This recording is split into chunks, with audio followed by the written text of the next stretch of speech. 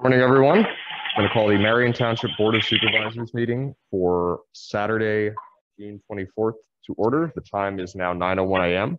First item is the Pledge of Allegiance. I'd ask everyone to please rise. I pledge allegiance to the flag of the United States of America, and to the republic for which it stands, one nation, under God, indivisible, with liberty and justice for all. Okay. As always, the meetings are being recorded for both audio and video. We ask that you please silence your cell phones, myself included. I should probably do that now.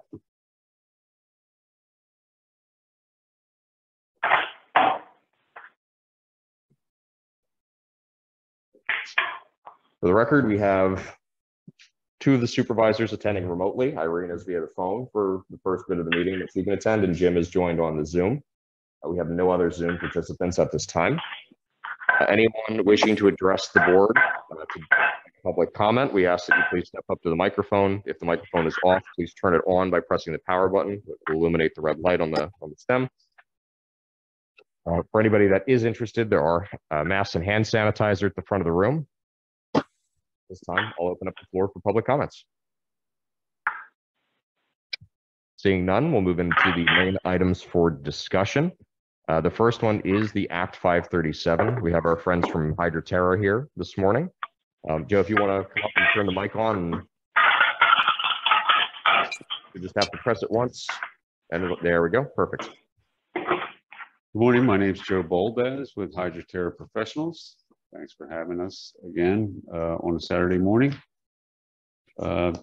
Kimberly submitted a sanitary sewer engineers report for your consideration earlier in the week, just to kind of highlight some of those things that are on there.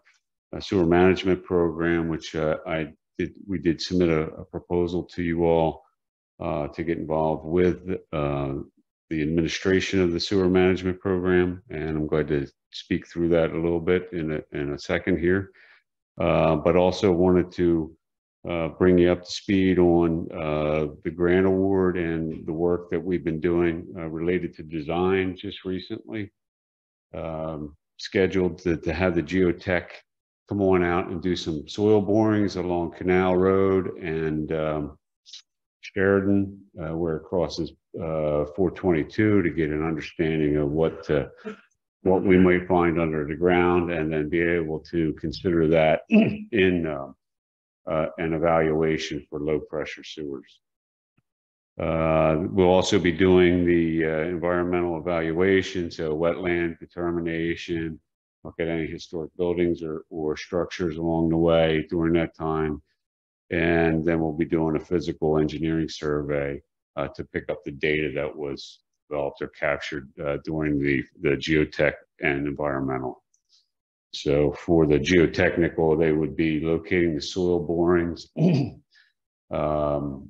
physical location of the soil borings, and then for the environmental, again, they would be picking up like wetland boundaries or stream banks and things of that nature.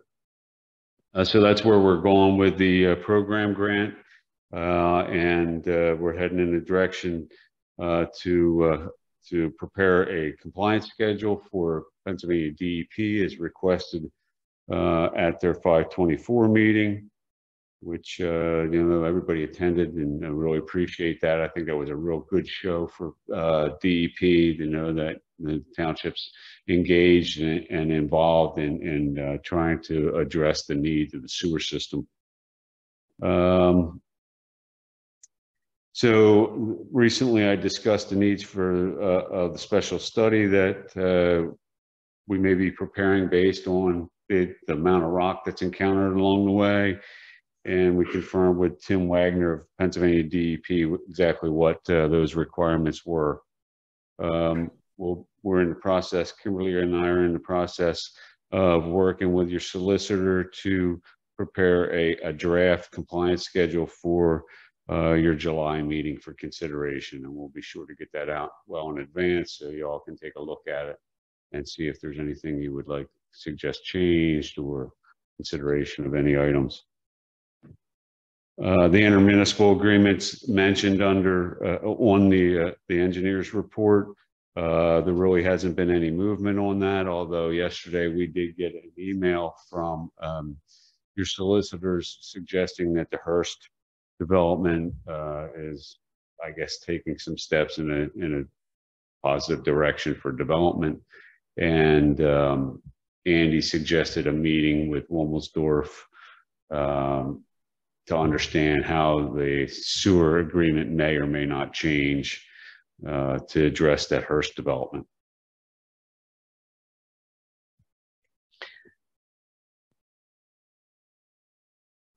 So as we go forward this next month, we plan on completing the schedule for you and having a draft. And then we are in the process of working towards a special study. But again, we want to get that geotechnical information available so that we can report that in the special study and start getting prepared to submit that to Pennsylvania DEP. Any questions from anybody? No. Awesome. Thank you. Yeah. Thank you very much, Joe. So the other item is back at the top with the sewer management program. We're glad to present the professional service agreement that I hope you all have had a chance to take a look at. Peter and I have discussed this a little bit in the past, and I'm glad to go through it point by point, help you understand how we think would be a good place to go with the sewer management program. Or I can just cover it very broadly. I'm glad to do either one that you all would like to hear about. I guess, Peter, starting with you, would you like me to dig in and share with your compadres what's in here, or? Sure. So let me ask the first question. Jim and Irene, have you read through the proposal from Hydroterra yet? Yes. Yes. Okay. I like everything in there. The one thing that I just kind of want to maybe hammer down a little bit is like the fees for stuff is still listed as draft. So I want to kind of get a ballpark of what the costing would be for this. Oh.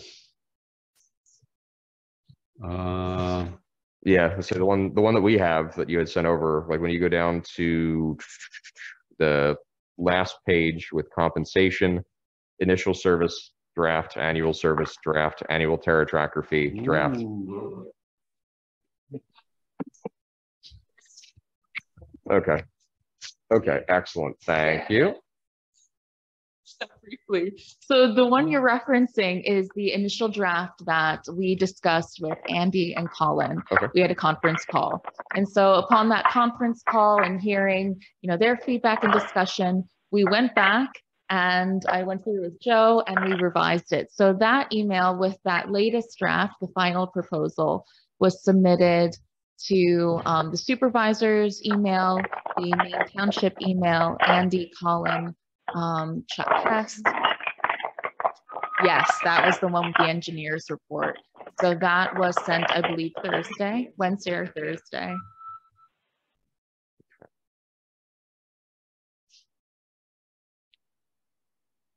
I just have the one that says draft also. So the updated report, which we'll make sure that we get circulated, the first year for all services, the Terra Tracker, S&P, the restart, the education, the administration, and the annual reporting would be $18,700, which I just did some quick math. We have about 600 households in the township, give or take. I think we calculate 800. 800. Well, is that including Stonecroft? That could be. Yeah, I think. Okay, so that would be. Yeah, because I want to say it's about 600 if you exclude Stonecroft. Either way, the quick math on that is that reduces that down to about $30 a year per household rather than 50. Subsequent years like 2, 3, and 4 are $9,300, which takes it down to $15 a year per household that has a septic tank or on-lot sewage system. So this is actually, I think, a step definitely in the right direction, that we can comply with what we're supposed to from the state, and it'll actually be less money for the people that have to have this done. I think, like we talked about briefly the last time, our best path forward is to have SD Chuck's firm do the day-to-day SEO operational work. Somebody needs a permit, if somebody has to have something perk tested or whatever, they do that. And then the alternate SEO, being HydroTerra, runs the sewage management program.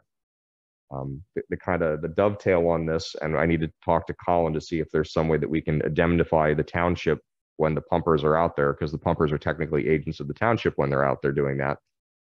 If there's any way that we can shift risk and liability off of us in that capacity, we simply have the pumpers register with us, and they have to submit for a change in our ordinance through the method that we say. You have to put this through online. If you can't put it through online, can't be a registered pumper. Sorry.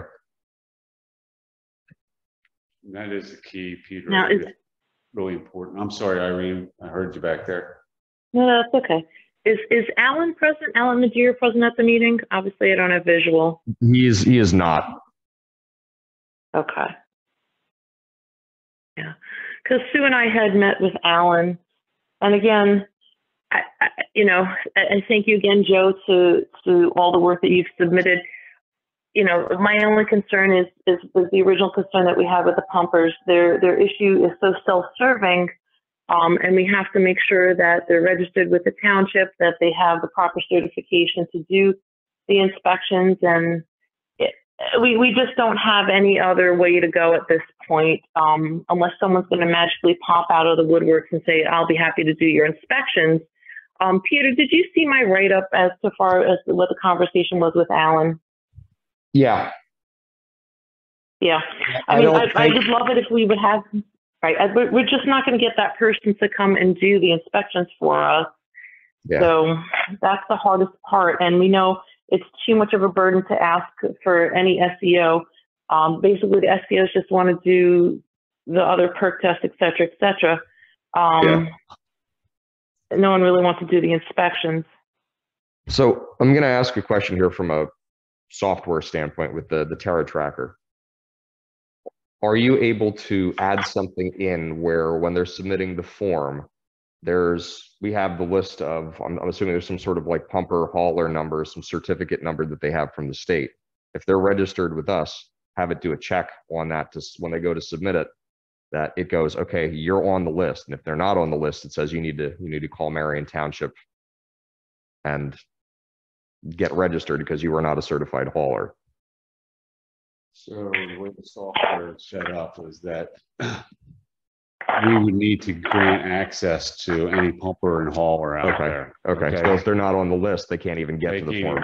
Okay, that's even better. I figured if it was just like a web page that you go to and you submit it, that might be publicly facing. But if you already have that kind of mechanism up front, that's perfect. Yeah, we figure there's probably 10, maybe 15 pumpers in the area. I'm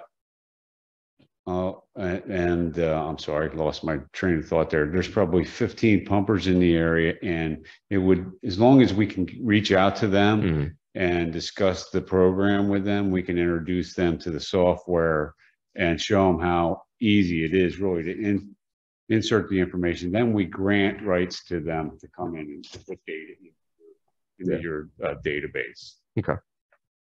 For everything. Oh, that's okay. So Irene, since you don't have a visual, Alan just arrived.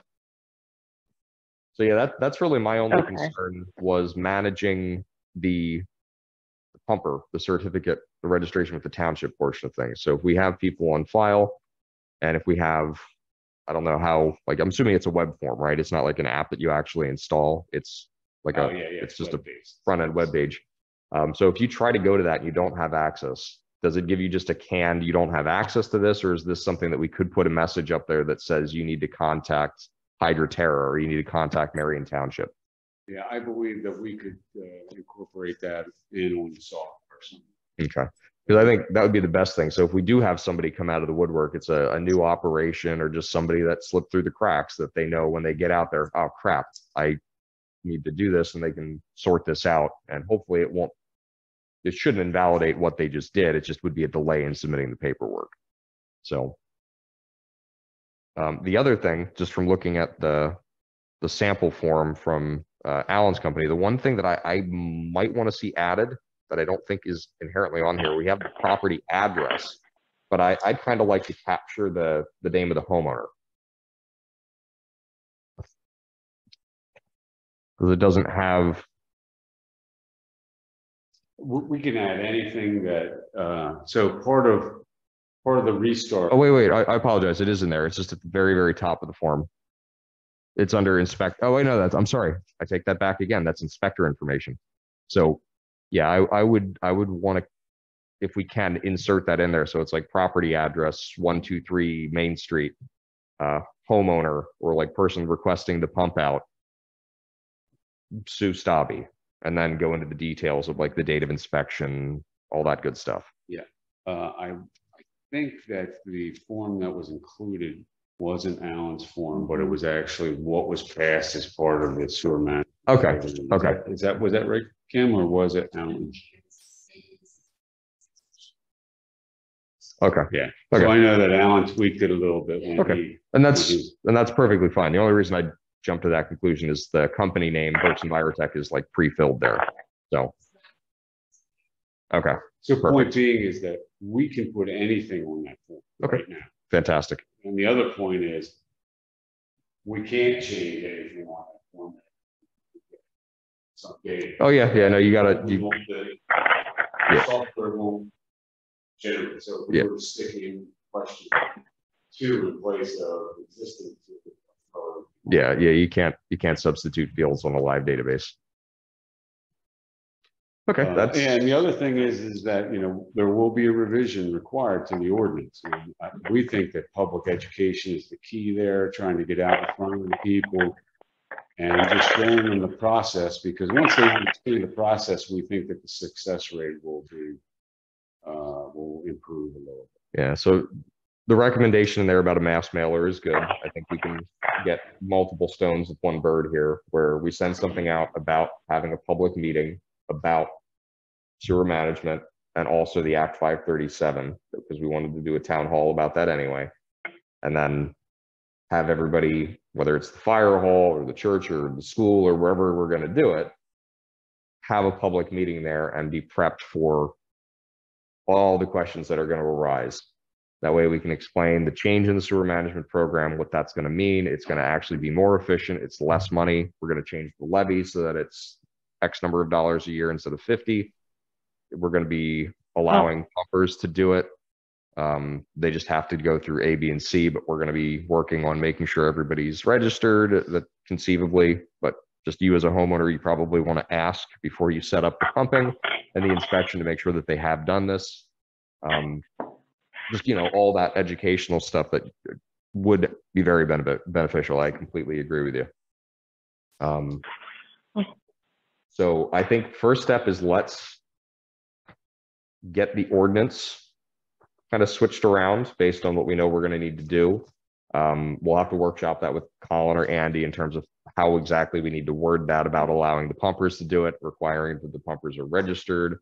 Again, like I said, I'd like to see if there's anything that we can have as part of that township pumper agreement, that registration that would shift the liability from us to them while they're out doing the pumping, because as is, they're out on behalf of the township technically, and the liability is ours if something happens, which we want to avoid. Otherwise, it would just be get everybody registered, get the ordinance in place, get everybody registered, and then communicate it out that, hey, good news, we've streamlined this a little bit, and this is what the changes are going to be. We're also going to be holding a town hall at whatever place, whatever time, whatever date. And we look forward to having you come out so that we can go through this and answer any questions that you have. You guys agree? If I could just add a comment or two. Yeah. I wish we could go the route of Alan. Unfortunately, though, the reality is that there aren't people out there that want to do the inspections alone. And so I think our hand is forced when it comes to having the pumpers do it, as much as I don't like that. The other part of that is just something else you had mentioned before as far as adjusting the fees. You're now asking the office staff to do a bit more as far as keeping track of the pumpers, because we're going to have to keep up with the annual certification, make sure that they're compliant. So it's a bit more paperwork for the office staff. So I think we also need to kind of be cognizant of the time that we're dedicating towards keeping track of the information too. So that the levy may not be adjusted as quickly as you'd like it, because it's our cost to our staff as well, extra hours, etc., as far as program management. So, you know, Okay. it's creating that database within the office as far as making sure there's reminders that, I mean, it may sound simple, but there's already volumes of work to be done in that office every single day.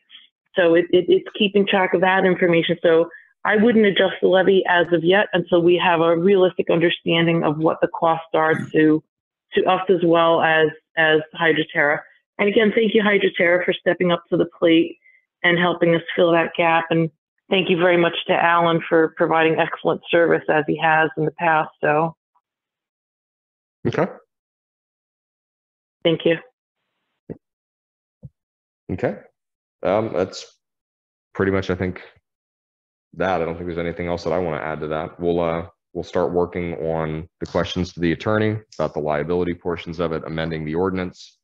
And then I think Thursday night, we'll go through the actual act of appointing primary and alternate FTOs. Alan, I do want to echo Irene's sentiment. Thank you very much for what you have done. It's been fantastic working with you. It's a shame to see. Really sorry. This is one of my successes. And unfortunately, the broader picture is unsustainable for me anymore.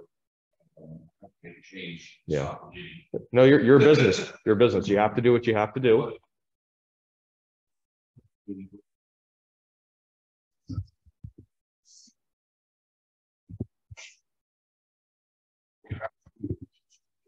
Continue. Thankfully, you have Hydroterra. That's one. Their software, from what they're telling me, is going to be superior to mine, and that's good thing. The rest is it is what it is. So, if there's any way that I can help, one of the reasons I'm here today, if I can take a moment, is because. Do you want to come up to the mic? Up here and Sure. Thank you, Joe. You know, my resignation was supposed to be effective May 31st, and I know that you're in a tough spot. And I'm actually, after I leave here this morning, I'm going to do a perk test. Because I'm still finishing up things that I started, and there's lots of loose threads yet that are remaining. The question is, when are you going to have a replacement? So Thursday night, we should be appointing system design and Really? for the primary SEO, and then we would be appointing Hydroterra as the alternate. Reason being is if there was a situation where SDE was not able to do that, that is a service that Hydroterra can do. They're just a little more geographically removed from our area than Chuck is. They'd also then, being the alternate, have our authority given to them to do the sewage management program. So we basically are splitting some of the stuff that we want the SEO function to do. And there's nothing wrong with that. Pieces. I had some other options that I discussed with Irene and Sue previously, but it sounds like you're working through it and you're finding solutions that are working for you, and that's fine. Yeah. So my intent is to finish what I started. I'm still your SEO as long as you need my services or need me, but really my office is going to be completely shut down in another 2 or 3 weeks. Okay. And I'll be gone. I'm still operating as a consultant and a designer. I've formed a new company, AM Septic Design LLC, but I'll be working by myself out of my home. Gotcha. You know, that kind of thing. So if there's nothing else you need me for, I'll go do my perk test. Okay. Well, I would say have fun. Sounds like you work things out. I'm glad. You know, I'm just so sorry that it worked out this way. It's a great disappointment to me because I really knew how this should work, and it worked the way I predicted. But I missed one thing: the glacial slowness of municipalities and the lack of support and the selective enforcement from DEP. That's the problem. Yeah. We appreciate everything you've done. It's been an absolute pleasure.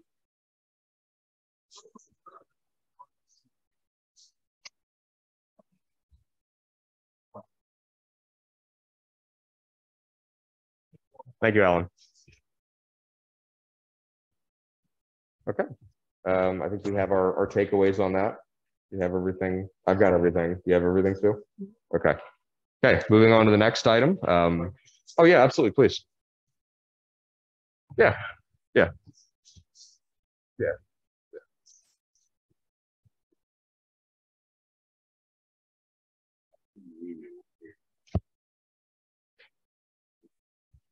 So I forwarded the engineer's report that's attached. Okay. Thank you.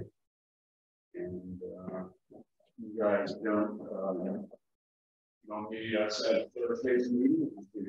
No, I we feel like we know which direction you all want to go. We're glad to start walking towards that direction. So okay, sounds great. Thank you very much. And as always, it's great seeing you guys. Nice meeting you too, Kristen. Okay, next item on the agenda is the Manget holding tank agreement and escrow. This has been kind of an ongoing saga where they've been trying to subdivide a property.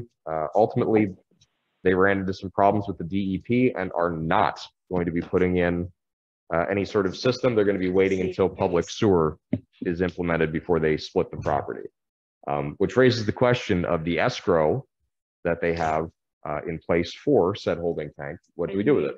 And the agreement. So wait, so do they currently have a holding tank that functions on their property?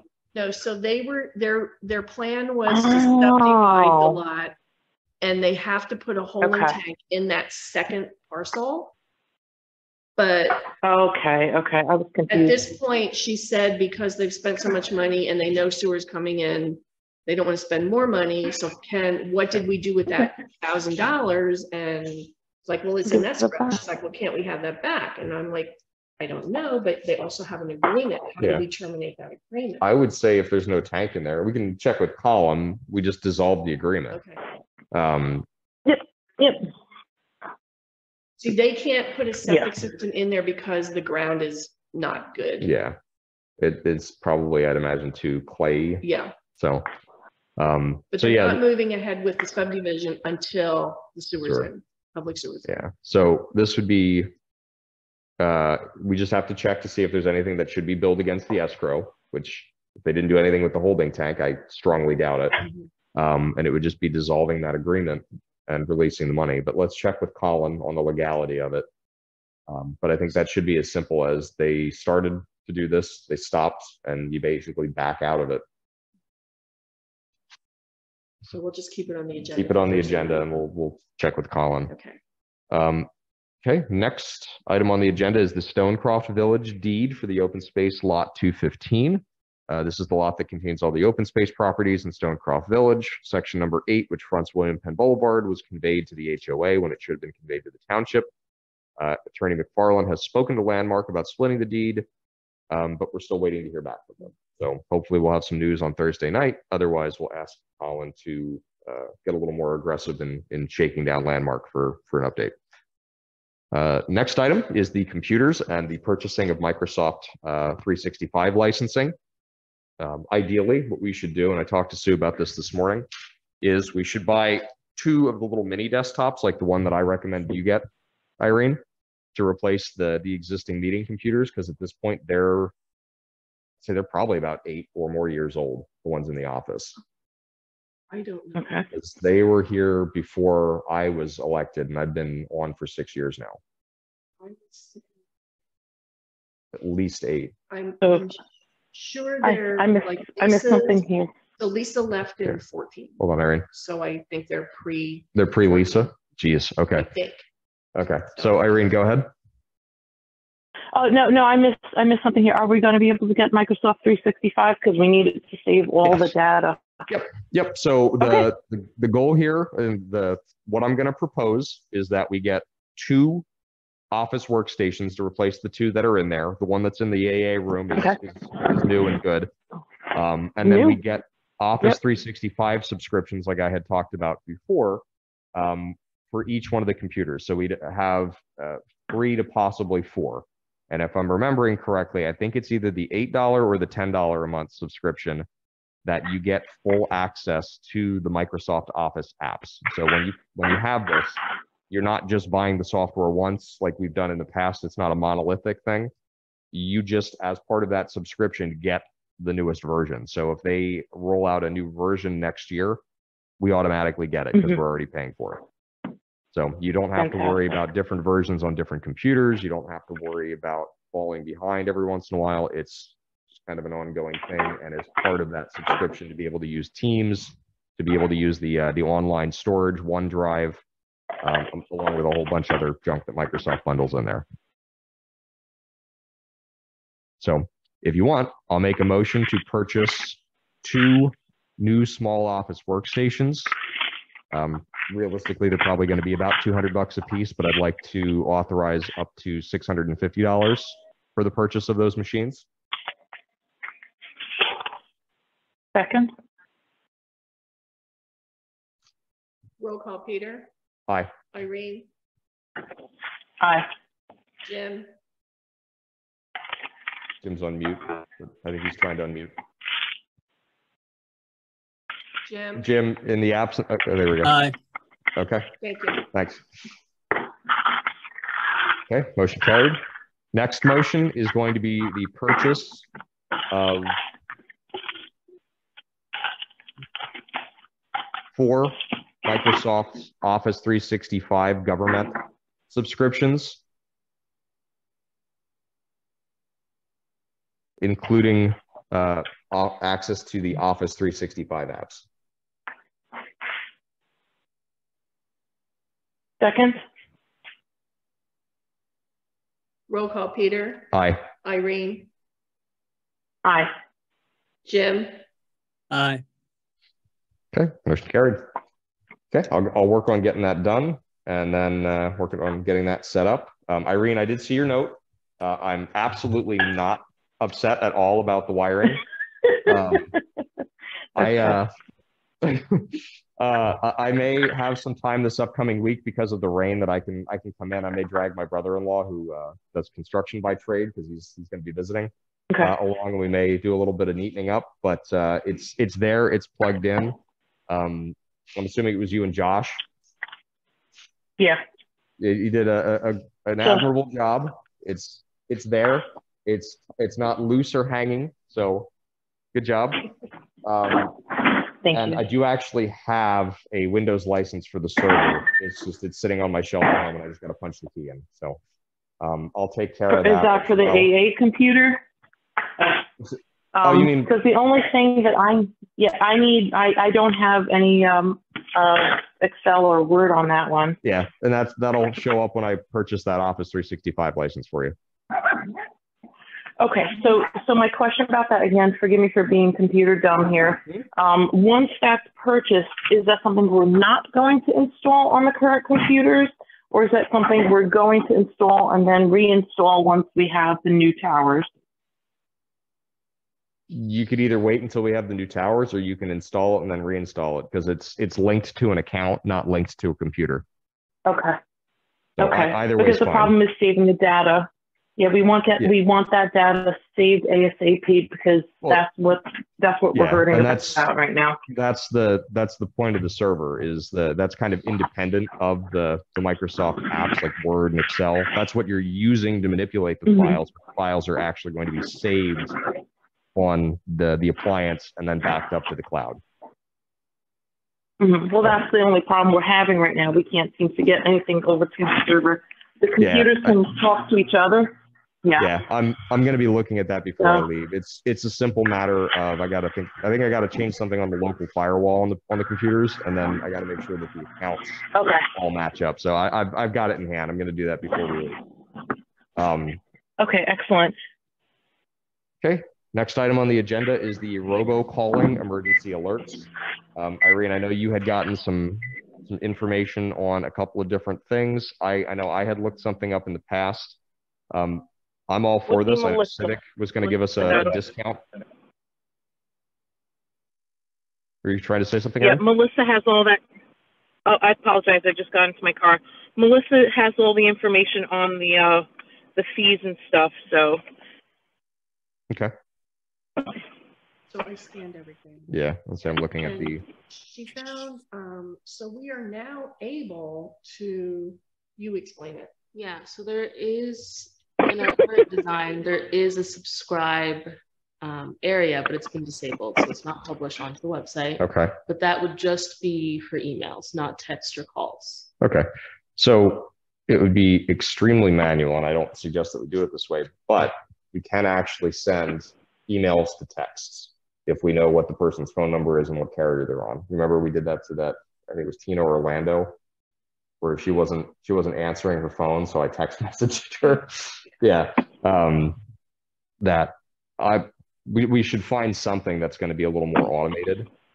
Because the first problem is we don't have the platform in which to do it. The second problem is we don't have the information in order to belt it out to people. So step one is let's get the platform. I'll do a little looking around. Morning, Kelly. Do a little looking around and see what I can drum up, and we'll compare that to what we have from Civic and everybody else. But we saw that several municipalities have code red on their website. Yeah. You know, so. Okay. I mean, if we could reach out to one of them and see how they like it, because the goal here would be we put in a notice and we tell it to go out to text message, or tell it to go out to email and text or whatever, put whatever the notice is and just hit send. Or in the case of like the robocalling, that you record something and then it just starts going through and doing its thing. It should be a almost completely unattended operation if we're going to get a service for this. So. And the robocalling could not only be for trash, it could be for snow emergencies, weather, road closure because of culvert. Yeah. Whatever. Yep. Yeah. No, I'm all for it. Let's get the details and let's make it happen. Yeah. Just another comment on that. Since we're going to be sending out some information to residents about the changes in the SEO operations, we'll be able to. Can you hear me? Okay. Yep, we can hear you. Yeah.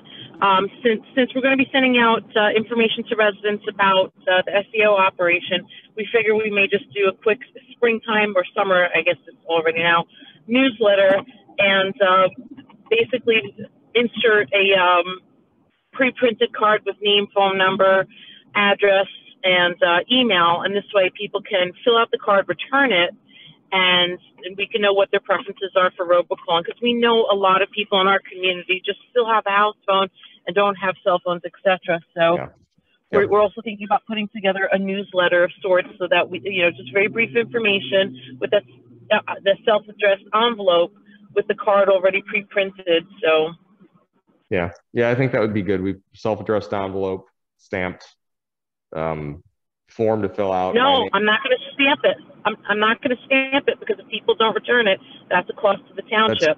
That's true. As long as, that's true. Right. As long as it's the concern is if people have, even though it's like 46 cents or whatever, people I'm sure are going to not send it back because they have to put a stamp on it. Right. But at the same time, it's their responsibility. If they don't want to be notified, they're not going to be notified. We've given the means and the opportunity in which to affect it. If they don't want to participate, it's on them. Okay, now I'm fine with that. But then we should include, like you said, a card for this is my name, this is my address. Yep. I have a home phone number. I have a cell phone number. I prefer to be called, or I prefer to be text messaged. Here's an email address, so that sort of thing. That way we can try to build out a contact database to use with the robo-dialer. Yep. Why don't you set it up so they can register online as well? Yeah, that's a good point. We can put that on the website. Yeah, you should be able to put a form on the website. But I know that these, like you said, they can subscribe kind of thing. Well, you should be able to put a form on that. If we have to call Civic and talk to them about changing something, it's just a simple post form. Yeah. That you could even have it do email, like I want to register, and it would pre-fill an email, and you could just send it.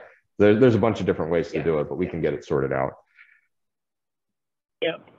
Okay. And this way, we're still reaching out to a lot of those residents that still communicate by telephone and just by plain mail. So. Right. Yep. Okay. Next is the Emergency Management Coordinators report. We actually have John in the house today. John, if you want to come up to the microphone.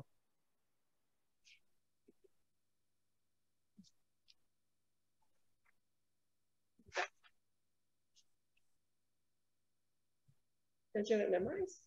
Don't you have it memorized?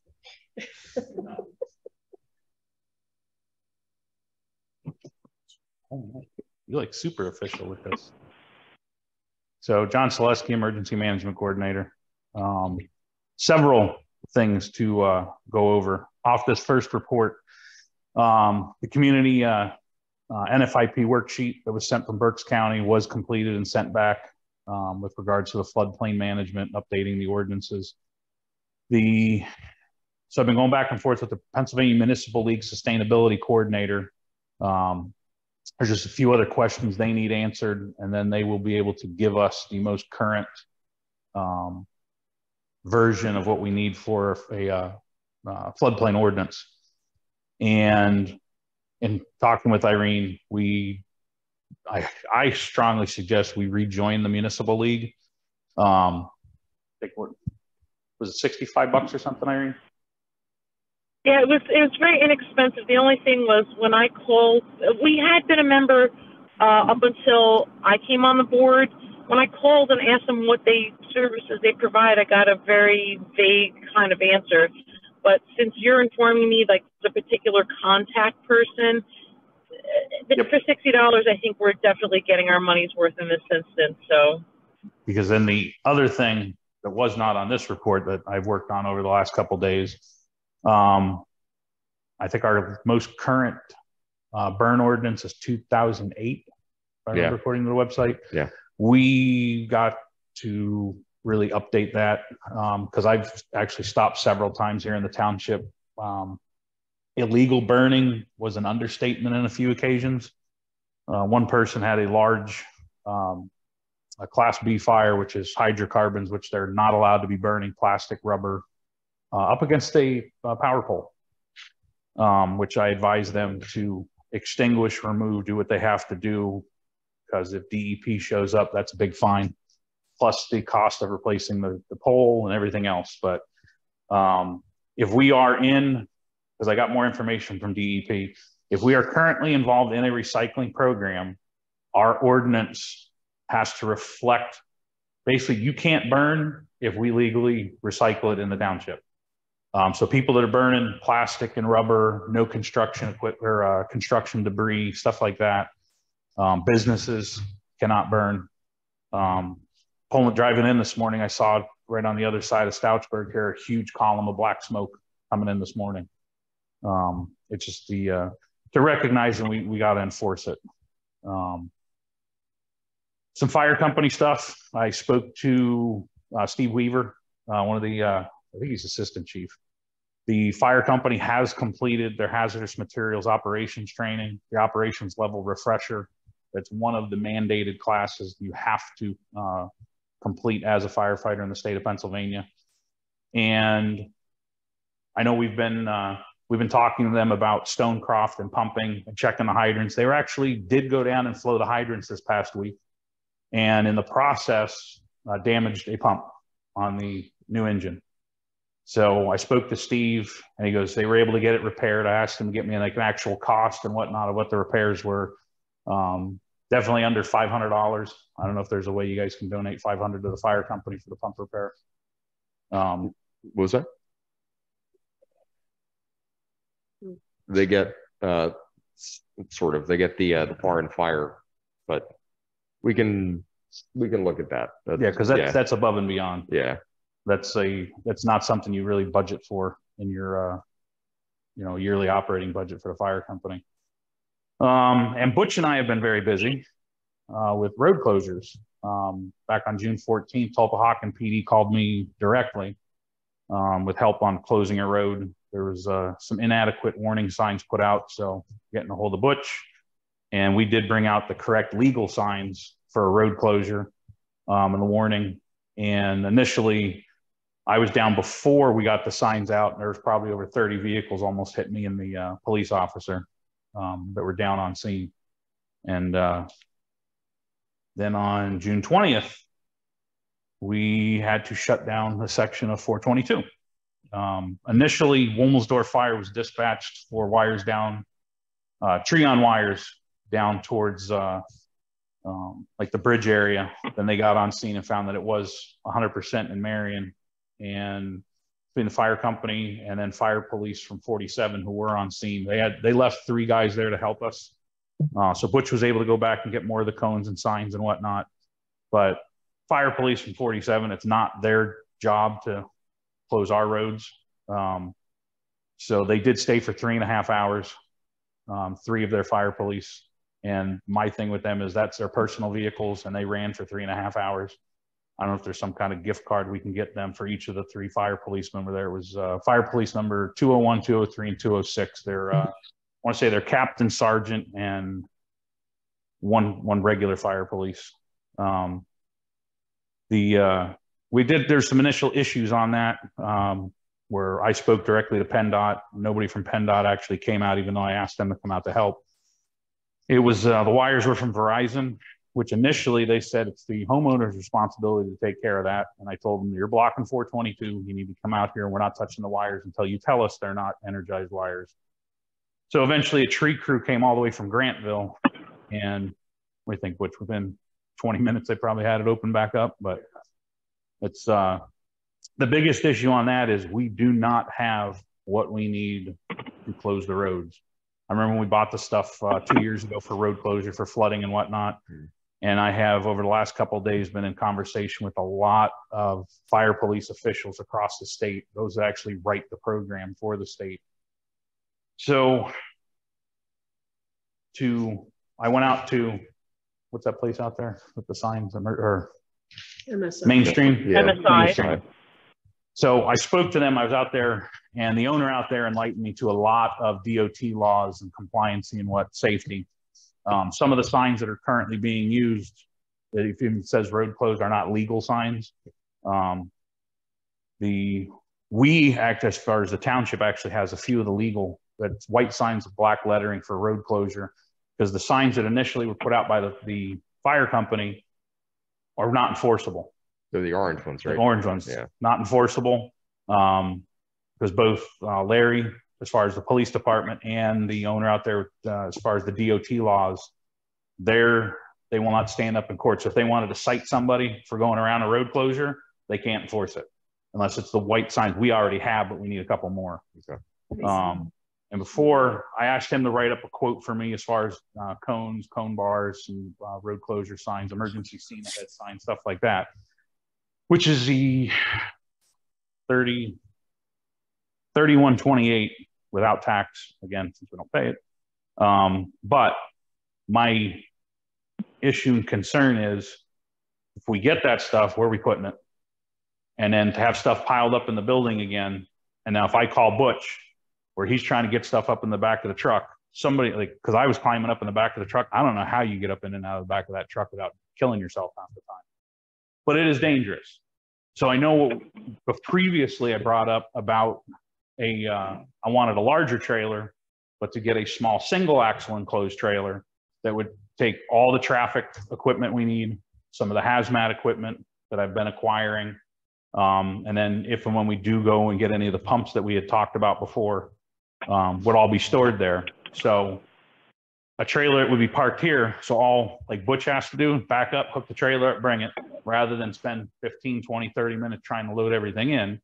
And like thinking about yesterday, what I said is, we had the trailer, I would have come down, picked it up, left it hooked up to my truck, parked in front of my house, that when if we had an incident, and then after, all the storms are done, I'd just bring it back down here. But the trailers I've been looking at for a single axle are all in the 5,000 range. So it's, again, money. We just got to figure out. I know Irene and I are hammering at different ways to try to find grants and whatnot, but fires gets grants, police gets grants, emergency management's considered a municipal department, so we don't get grants and funding and stuff like that. So that's something, again, we'll talk a little bit more about later. And then the wide area search class that I took June 2nd, 3rd, and 4th up in Towanda, review what we covered, setting up the appropriate incident command systems, because we've had two searches in the township now, both have been successful. But we covered how to request deploy assets, ground, air, and water rescue units.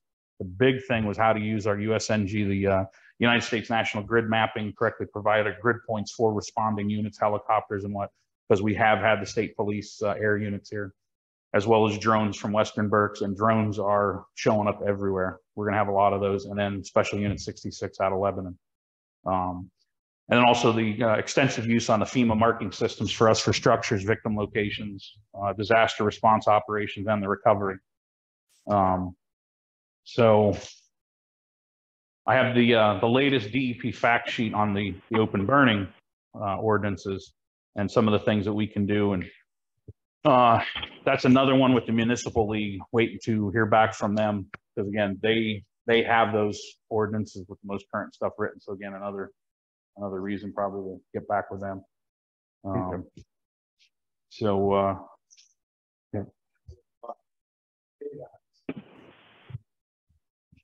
Well, what I have on my list right now, because after talking to the fire police, we basically have enough right now to close a regular rural road at both ends between cones, signs, road closure, and what. But again, another example of 422, because again, we are responsible for it, because PennDOT takes hours to get out. 2 emergency roll-up signs, emergency scene ahead, 2 of the road closed ahead signs for actual road closed, because you do have to put a road closed ahead before you put a road closed sign. This is a lot of the DOT stuff. The sign stands, 50 of the 28-inch cones, and the 8 of what's called cone bars, which are these, I want to say probably 4 to 5 foot. You put 2 cones out and it actually locks over the top of those to create an additional barricade. But all that was $31.28, and that's about the bare bones minimum that so we can legally close and restrict lanes and whatnot. So Okay. I know well, to me, it's still a sticker shock, but well, legally. Let's check what we have in the emergency management coordinator budget, because we should. Yeah, because I haven't, that's what I was telling Irene, is I haven't purchased any of the incident command signs. So I've been making those up myself. Yeah. We didn't do anything on the pumps yet. Because again, talking to other fire chiefs around the area on liability of pumping out somebody's basement, and if they get electrocuted, stuff like that, I'm like, we're probably just not going to do it. I know I love the idea at first, but then when I talked to a fire chief that was sued over pumping a basement out, now that basement had 6 feet of water, they pumped the basement and the basement walls collapsed and they lost the structure. And the homeowner who they were trying to help ended up trying to sue the fire company. It was thrown out in the end, but they're like, they don't want the headache. Yeah. So yeah, I really haven't used too much of that to my knowledge. So yeah. But what do you think, Butch? Signs and stuff? What else do you need? Well, we need some more signs.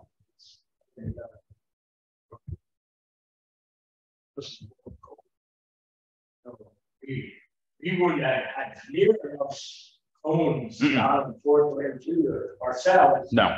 And that was, we got lucky with Wilmsdorf Fire Police, definitely helping us out. The fire company has, I want to say, probably about 15 to 20 cones. But in talking to actually the guy that literally wrote the fire police manual for the state of Pennsylvania, he's out of Chester County, he's a borough manager. And he told me, here's your bare bones minimum. And that was the list I went off of. So you guys can effectively do a lane restriction. So I said, yeah, we closed 422. And he goes, well, who was the fire police in charge of that? Because there's a lot of certifications for the fire police. So that's going to be another discussion. Because I think we are at the point we're going to probably Thursday night to bring it up that we need to, the supervisors need to sit down with the fire company. We need to know expectations, what we think they should be doing, what they think they should be doing, and going back and forth. But I mean, we got to get a lot more dialogue going. I am extremely happy they are starting to do the training, and then the fact they were down pumping out or testing the hydrants down at Stonecrop, and then of course we have a pump failure, but it was the primer pump on it, which is not the $250,000 pump on the inside of the truck. It's a smaller primer pump, but still, they usually last a lot longer. But again, we know there's things in the water down there. So good. Okay. Thank you very much, John. Can you give me a copy of that? Thank you. Okay. Can I, John, can I I, mean, can I circle back to just something that John just mentioned? Yes. You guys can hear me okay, because it's raining pretty heavy here. Yeah, we can hear you. He just said that, okay, he just mentioned something about finances, and forgive me, I don't have second-class township code in front of me. The fire department, it should be responsible for giving us their financial information. Yes. And so that's something we have to address. And just something John said before, it's expectations. It's what do they expect from us and what do we expect from them? And so I think we need to clarify that conversation. We need to have that conversation, first of all. We need to understand, because if they're not able to provide us with fire police, then we have to consider contracting with Wilmsdorf or another agency. So again, for me, it's all about the health, safety, and welfare of the residents of Marion Township. And so we need to know what they're capable of and what they're going to provide. So I would say we would strongly invite them to come to the next workshop meeting, because it's a little bit easier to have that frank conversation. And John, all of us, if we could put together a list of concerns, and this way they have time to address it ahead of time, and they could adequately respond to us. And then based on what their response is, we get to decide what we are or not going to do. Okay, so I think I'm hearing we should send them a letter that clearly articulates we want to have a conversation. We'd like you to come to the next workshop meeting, and then outline some of the concerns that we have in terms of level setting. What are the capabilities? What are the expectations that they have? Maybe outline our expectations about improved communication, sharing of financial reports, which is a state requirement. I'd love to see us have fire police rather than having to rely on other companies for that, but we'll get the laundry list together and get that out to them so that we can start that discussion. Right, because we want to support our fire department, but we don't know what we're supporting, because we don't know what they have, what they don't have, etc. And just as much as there's the expectation that we're doing things up to standard, we have that same expectation of them.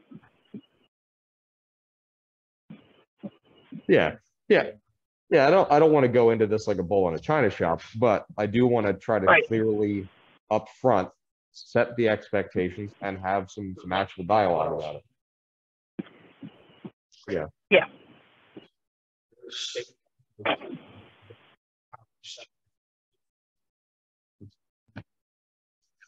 Yeah, as I say, I don't know if it's picking up. There's state laws under Title 35, a few other state codes and whatnot that I literally was emailed to me 8 o'clock this morning. I was trying to read some more of the latest.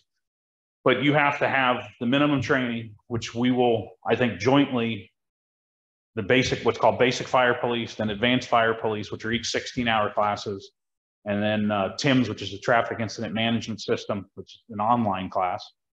But then once they have the training, the fire chief or his designee, as it's written, must appoint the fire police captain, lieutenant, sergeant, and any other fire police that they have.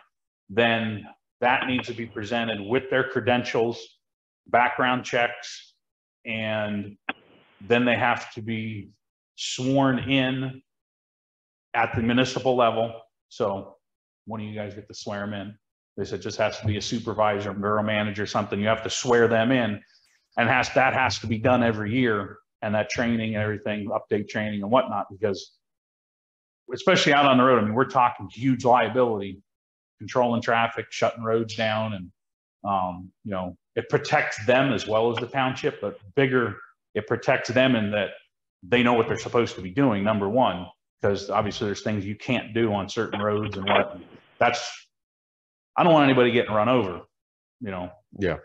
But I mean, the time I've spent out there with Butch just the last couple of days in 422 was, I don't know how the fire police do it.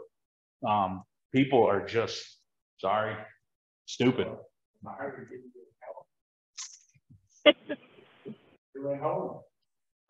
Yeah. Yeah. Just on that note, if you look at some of the old meeting minutes, this is something that was routinely done in the past. I pulled the book, I want to say it was from 2000 to 2006. This is something that was routinely done. It's not something that's new, but unfortunately from our end of things, it's not information that was necessarily passed along. So we'll have a little powwow and work stuff out. Yep. We'll put some controls in place to make sure it doesn't lapse. It's all about safety. Yeah. Okay, very good. We'll move on to the next item then, unless you have something, Irene. wait, hang on a second, Peter. You're gonna lose. I have to leave the meeting in about 5 to 10 minutes. Okay. Okay.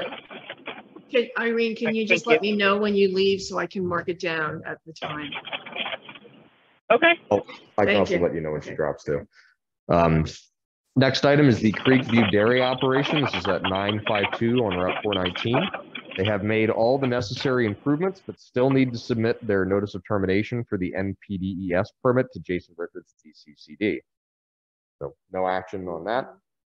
Information only. Culverts and related site improvements is the next item. This is for Marion Drive North, Sheridan Road, Marion Drive South, and the paving and guide rail improvements at Reichert Road. We did put these out to bid on PennBid. We did receive bids until June 22nd, so it would have been yesterday. Yep, let's say 2 days ago, excuse me. And we do have the bids. We'll be looking that over and awarding at the Board of Supervisors meeting on Thursday.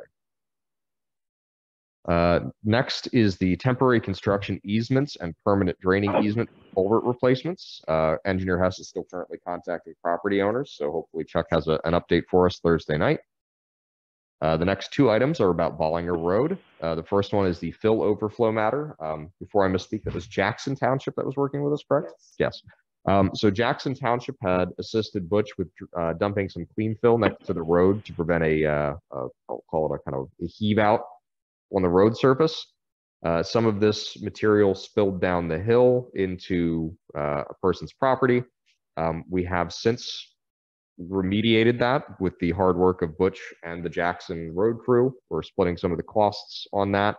I believe Chuck is actually handling this one, but he's working on getting an agreement signed with the property owner about kind of the ongoing liability around anything that could come from that.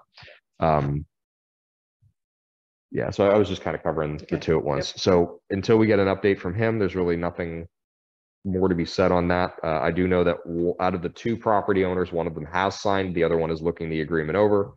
So there may be some additional follow-up or questions, but at the bare minimum, we're 50% of the way done with that. Next is the extension of the, I'm sorry, Kelly, what was that? Okay. Extension of the stormwater pipe along Marion Drive to Main Street. Engineer Hess was going to contact Charlie Parrish about our PennDOT pre-approval for this project. We'll be looking to put that out to bid as soon as we have the pre-approval for it, really. Next item is the line painting. The plan that I had outlined before calls for zones 5 and 6 to be painted, which is 12.8 miles or 12.08, excuse me, 12.08 miles of road. This is 36,432 linear feet of outside white and 106,010 linear feet of double yellow. So if we find a firm that we want to go with rather than A1, we just have to look and see what the pricing is. Did the laptop turn off or what? Yes. Okay. Bear with us just a second. There's a slight bit of technical difficulty happening with the laptop. Peter, I'll take the opportunity to say I'm going to leave the meeting in just 1 minute. Okay, so we'll note the time is 10:06 for you leaving. Thank you. Hit the start.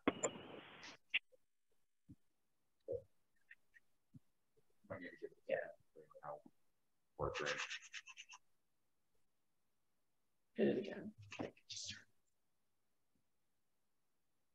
we go.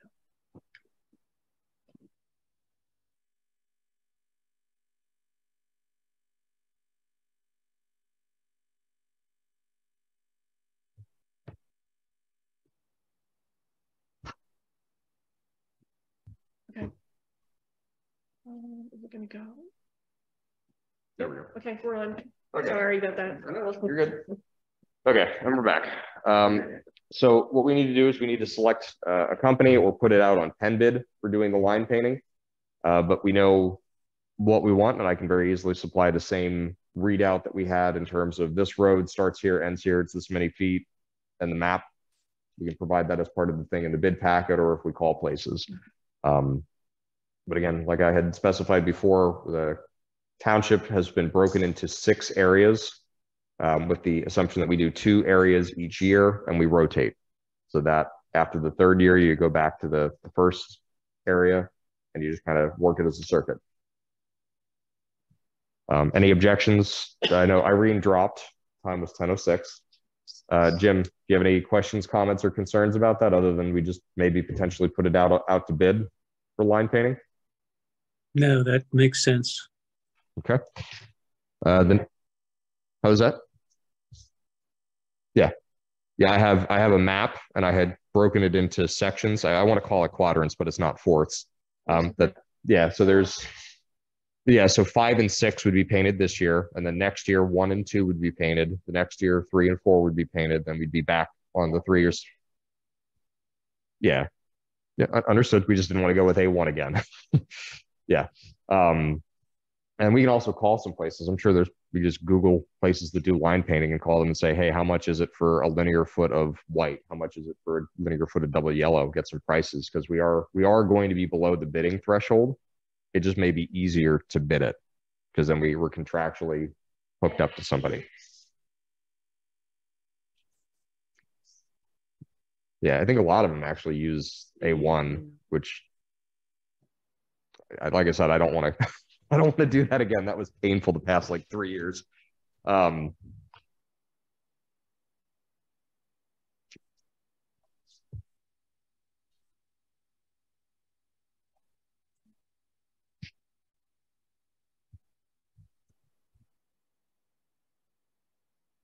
Okay. I'll probably drive by that later. You said it's across from the swimming pool in Robizonia?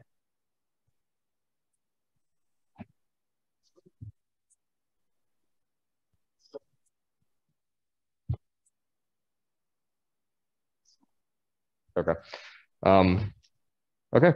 Next is the building property renovations and demolitions. I know Irene was still waiting for quotes from several demo salvage contractors, but based on the discussion that we had at the last Thursday meeting, I think our best bet is we get connected to an architect, get a design that we like, and then start chasing grants based on building. So I listened to a webinar, the PSATS webinar about this, and it was really interesting. And they, of course, it was an architect, and then she did grant writing, and she was a project manager. So yeah, I think that's the way to go. They handle everything. Yeah. Every single step. Yeah. From demo. Piecemealing it is much harder, but it usually saves money. That's the only reason that I think historically we've done that, is because it's the cheaper alternative, because you take a lot of the work on yourself. If this is a situation where we can get grants,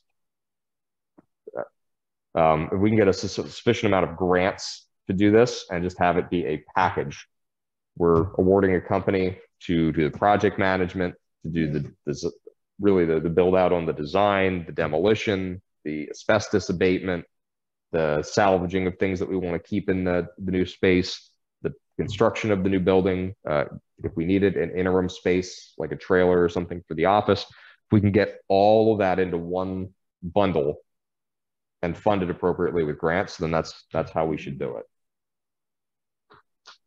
But she said, as we know, the project has to be basically shovel ready. Yeah, so we need to have a design. You have to have a plan. Yeah. They won't give you money until they know what they're giving their money for. Yep, and I can understand that. So I guess the next step, Chuck had a name for us. I don't know if he gave that to Irene or not, for somebody who is an architect. We should talk to the architect. I think we have a pretty good handle of what we want from a design standpoint, between what Chuck gave us as samples and what I had thrown together. We know what we want the space to do. We want it to be a community location. We want to have some extra office space. We want to have a big enough meeting room that we can open it up and you could use it for like a wedding reception, or do like an indoor craft show or a bingo night or whatever.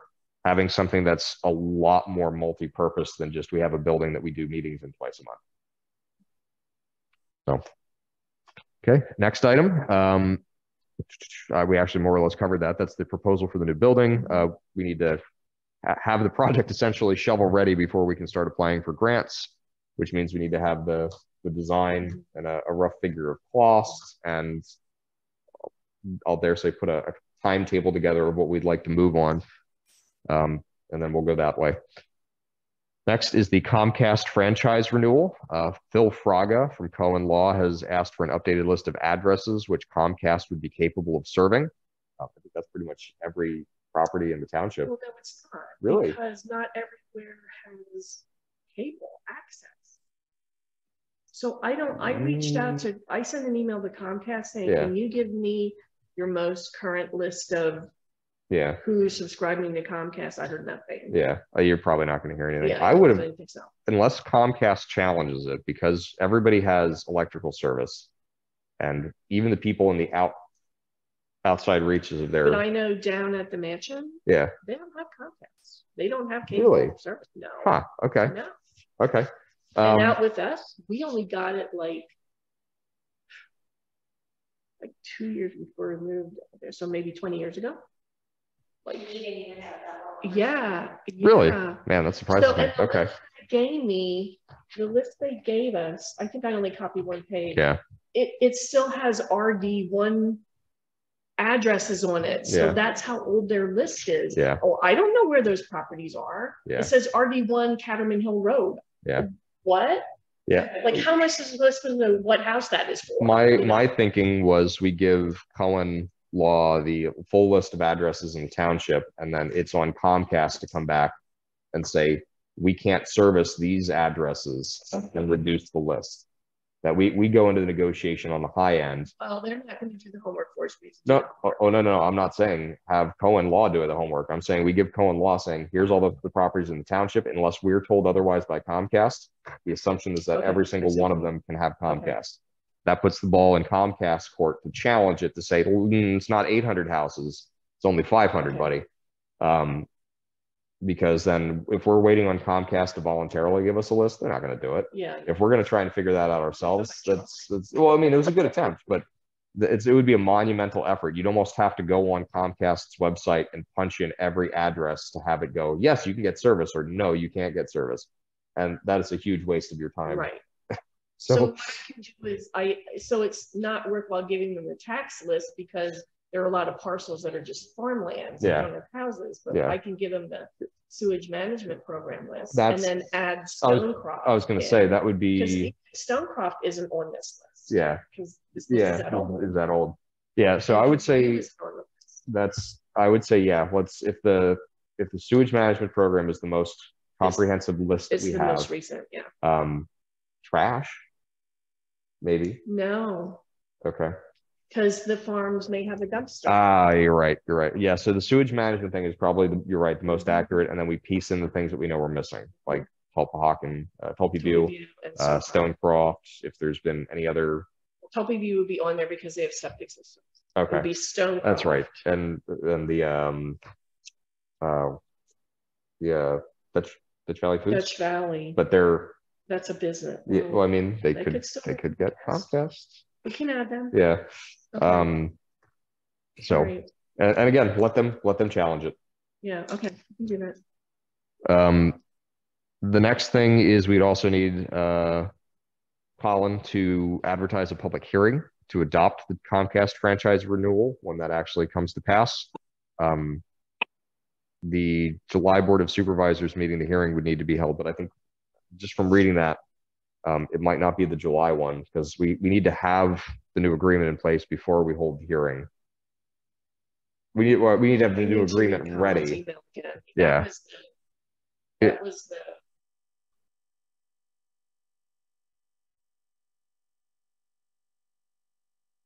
I see what you mean now. Yeah, we can't have the hearing until we have the, yeah, exactly. So like we can't plan on having it at the July meeting, because we don't, I seriously doubt it's going to be done by then. So. Can I ask a question, Peter? Sure. Why on earth do they need a list of anyone who can get Comcast when the fees that we're asking about are based on who has Comcast? Because they want to make sure that when they're negotiating that it's not going to be exclusionary. For example, our current agreement may statically list that it's these properties with these services. Like it may not just say anybody in the township that gets Comcast. That may be too open-ended. And it may stipulate. But that's what our money that comes back is based on, who has it. Well, what I'm saying though is it's who has it, but it may not be the entire township. It may be a subsection of specific addresses that are called out. Like Sue was saying that there's some addresses that are still listed as like RD1 in the list that they have. Yeah. So the goal here is, I don't know the legality, I don't know the legalese on it, but it may not simply say for every house in Marion Township that gets HBO, we get $2. It may say for all of the addresses in Marion Township with the list of them, this is what you get back as a franchise fee. And if that is the case, we need to make sure that that list is complete. Otherwise, we have holes and we're not getting paid for things that are supposed to be paid to us. Okay. So I'm not wholly surprised by that. Anytime you make a blanket statement on a legal thing, they usually shy away from that, and that's kind of why, like, I'll use the Stonecroft thing with the streets, where in there it says that it's going to be kept by the HOA into perpetuity. Generally, perpetuity is not a very friendly legal term unless you're talking about certain things like non-disclosure. But this is why we have the attorney, various attorneys, is they know this stuff better than anybody else. So if they're saying that we should have a list, an updated list of the properties that could conceivably have Comcast service put to them, we kind of have to put faith in the fact that they know their business and that we should probably have that.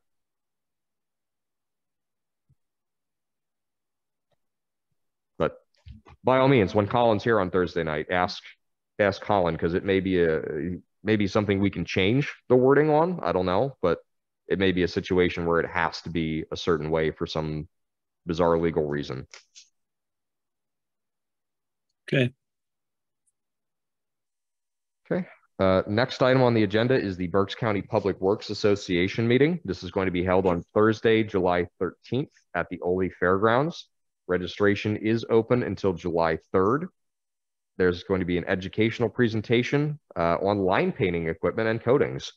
So who are you authorizing to go to this meeting? I'll make a motion to authorize any road crew, supervisors, emergency management coordinators, or office staff to attend if interested. Second. Roll call, Peter. Aye. Irene's not here. Jim. Aye. All right. Okay. You need to let me know if you want to go. And Donnie. I need to know, registration is open until July 3rd. That's not too far away. So I need to know who's going. Okay.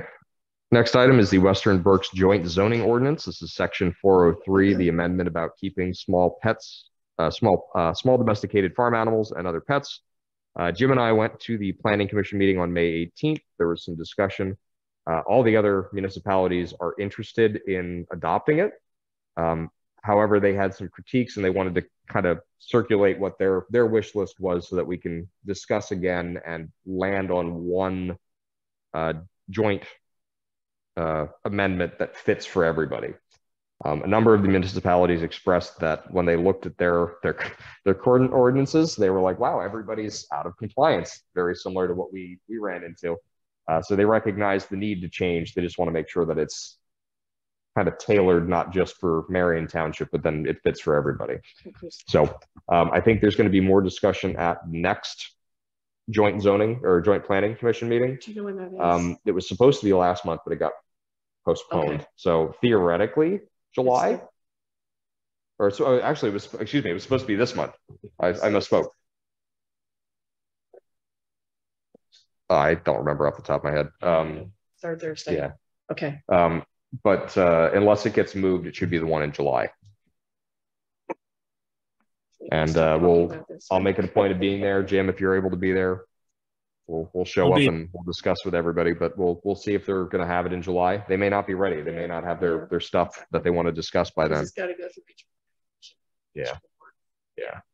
Well, I mean, I don't even think they were doing that yet. I think it was they wanted to come and we discuss as a group so that they can take the draft back to their boards, back to their planning commission and say, this is what the group discussed. These are our ideas. Okay. What are your thoughts? Okay. So we'll see how that shakes out, but July, conceivably. All right. Next is the stormwater maintenance ordinance and fees update. I'm going to table that since we don't have full quorum. And then the last thing is the Qualtech Services bankruptcy document. I'm not 100% sure why we got that. It's two things here. I did not scan to anybody because they're both 10 pages long. Okay. I have no idea what this. Colin has no idea what it's about. I mean, it was addressed to 42 Water Street, which we have not been 42 Water Street since addressing got updated, which is like Doris did that when she was here yet. That's probably 30 years ago. So I have no idea what that's for.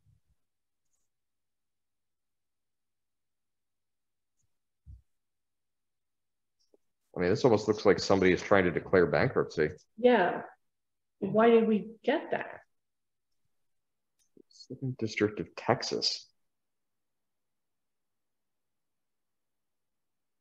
And there is, I went on the website, it's a legitimate website. Yeah. That you can like apply for your share kind of thing. I saw that PA1 call was on it and they're going to get, they applied for, or I forget how that works, but their amount was $235. Like, I don't know, it didn't make sense to me. I mean, if nobody knows what it is, I guess we just file it. Yeah. Let me read that in greater detail, but that looks like somebody's declaring bankruptcy, and just the way that reads, it looks like somebody at our address. That is. Yeah. Yeah. Yeah. Yeah, it's just weird. Okay, that's the last item on the agenda. I do not have any additional comments. Jim, do you have any comments? No, sir. Okay, thank you. Do you have any comments? I do not. Okay. Just that I'm like to just officially welcome Melissa. Thank you. And she's wonderful. Yeah, welcome to the team. It's a shame we only have you for the summer. Yeah, I know. Okay. That's it. Okay, seeing no other items on the agenda. Kelly, yes. Yes. Okay. Okay.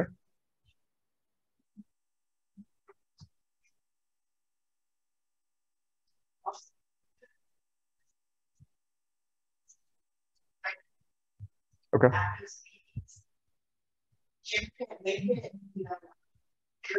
Yeah. So let's do this, Jim. If you can make it, go. If you can't, let me know, and I'll try and clear my dance card and get there. Okay. And I'm gonna quick check the weather forecast because I know I had looked at this. Yeah, but I think it was still in like the 80s, like high 80%. Man,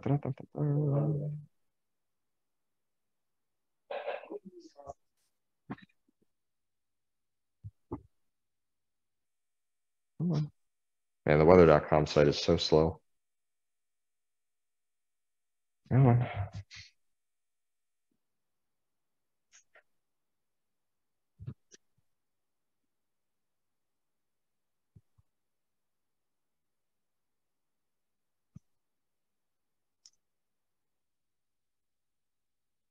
I'll just check it on my phone. But yeah, as of yesterday, it was pretty high. So hopefully it holds out and you guys can have the picnic. But do you guys have a rain date potentially if it does? Okay. Okay, so community picnic tomorrow, assuming it doesn't rain like crazy. If it does, then no rain date. There's a movie night coming up. Is that the... Can't remember the next one because I know the last one got washed out. Is that the 30th?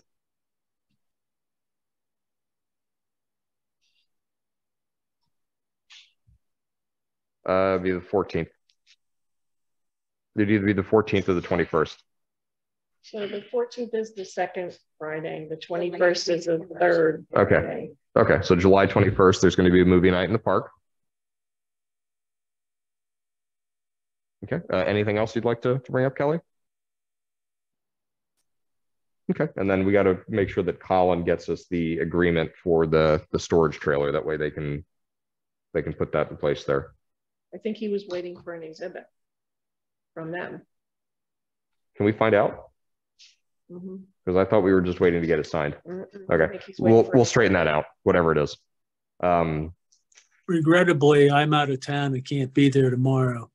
I do want to, though, discuss with the board and with the committee about putting a fence around our ball field. I had sent you some information on that, Peter, a month or so ago. I think that'd be great for the kids to have an opportunity to hit a home run over the fence once in a while. The back end of the ball field really is the big.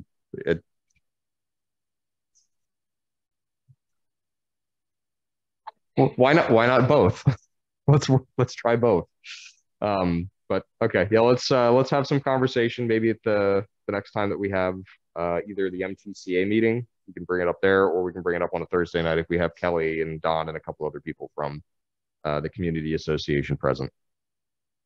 Super. Okay. Seeing no other items on the agenda and no other statements on the floor, I'll make a motion to adjourn the meeting. The time is now 10:28 a.m. Second. Roll call, Peter. Aye. Jim. Aye. Meeting adjourned. Thank you, everyone. Have a good rest of the weekend. See you Thursday.